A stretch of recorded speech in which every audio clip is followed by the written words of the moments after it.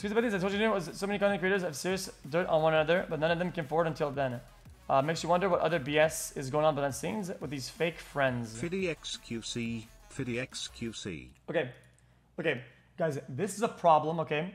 That, guys, I have to say something about this. Guys, I feel like I'm being disingenuous if I don't talk about this, okay? If I don't talk about this, okay? Friends have dirt on friends that should stay dirt and nobody gives a fuck. If I did something kind of weird to somebody else, okay, and it's not a crime or whatever, it's like whatever, okay? Don't be a fucking weirdo. Don't be a degenerate, a sexual deviant, a sexual assaulter, a rapist. Don't be these things and you're good. You don't have to worry about anything. You don't have to worry about a singular thing from your friends if you're not a fucking monster. If your friends out you for some dirt they have on you, like, oh, dude, the other day we had pizza at my place or whatever, and we said 1 slice each, and the guy took 3 slices or whatever. There's a fucker, okay? That's whatever. It's like, okay, I guess that's it. You can say the dirt on me, I guess.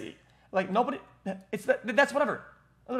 But if the dirt that they talk about, okay, because the dirt is not drama, it's crimes, then so be it.